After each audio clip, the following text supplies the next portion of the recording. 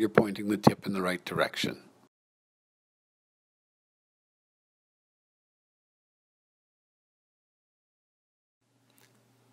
The adhesive electrodes are attached to the electrode leads with a snap.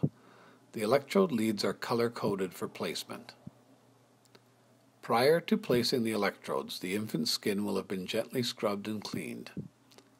The electrodes will have a bit of gel in the center and adhesive around the outer edge.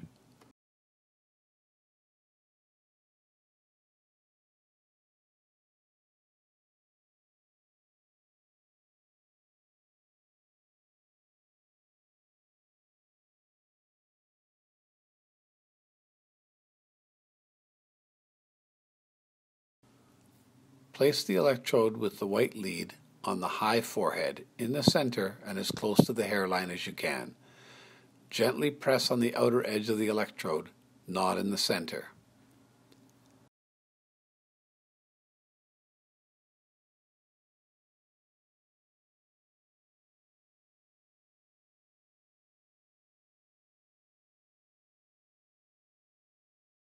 The electrode with the black lead will go underneath the white lead, lower on the forehead, and at least 3 to 5 millimeters away.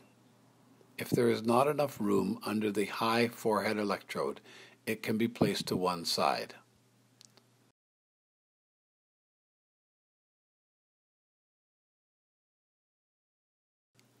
The red lead is for the right electrode, which is placed on the bony part of the skull just behind the ear. Feel for the bony area before placing, and be sure not to let the electrode get too low.